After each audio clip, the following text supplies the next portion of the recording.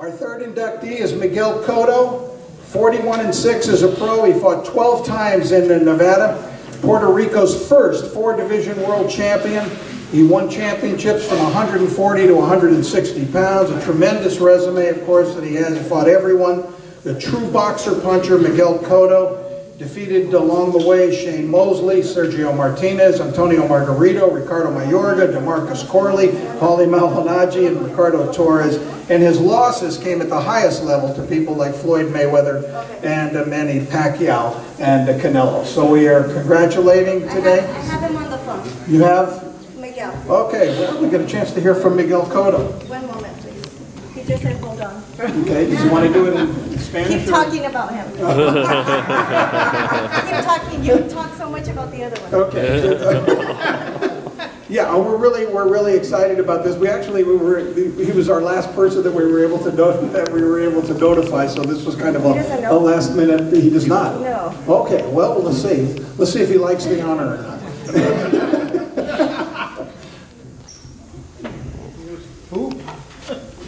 He was doing his. ¿Ya? ¿Listo?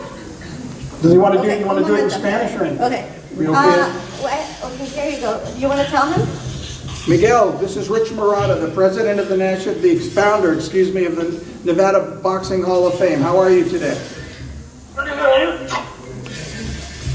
Miguel, it is our great honor, and we've got a room full of press here today, here in Las Vegas, to inform you, we're doing this live here, that you have been voted in and selected for induction into the Nevada Boxing Hall of Fame.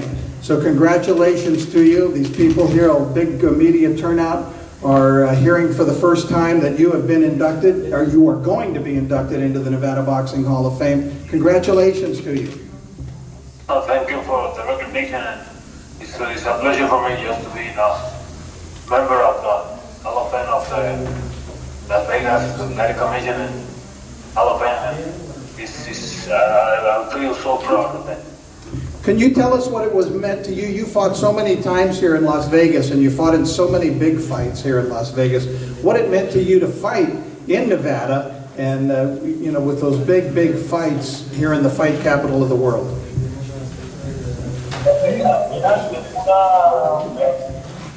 Puede contestar en español. No lo escucho nada. Dice que qué significa haber peleado aquí en Nevada, tantas peleas que tuviste aquí en la capital del boxeo.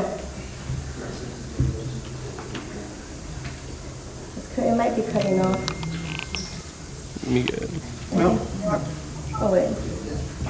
Nancy, ¿Sí? la llamada se entrecorta. He says that it's cutting off. Okay. Okay. All right, we'll let him go. But our congratulations, Miguel. We'll be in contact with you. So that's a first. That's the first time we've ever at the Nevada Boxing Hall of Fame.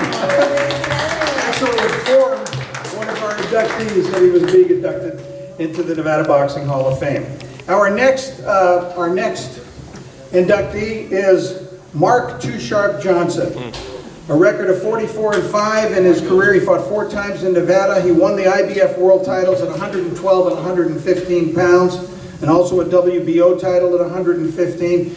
Mark Too Sharp Johnson was the first African-American to ever win the World Flyweight Championship. Had an outstanding list of opponents and victories. He defeated Fernando Montiel and Alejandro Montiel, as well as his one-round KO, and I was very happy because I called this fight, which was down in Anaheim when he won the World Championship with his winning effort against Francisco Tejedor. So he has been inducted into the International Boxing Hall of Fame back in 2012, and Mark Too Sharp Johnson is the newest inductee that we announce here today. Miguel wanted to answer you. No. Oh, we'll go back to Miguel. That was...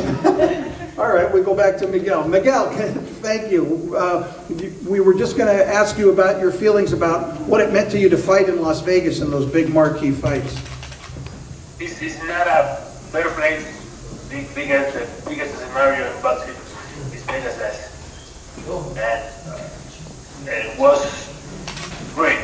Really good for me. Just right there. ¿Tienes algún mensaje en español para la prensa? Aquí tenemos un cuarto lleno de prensa.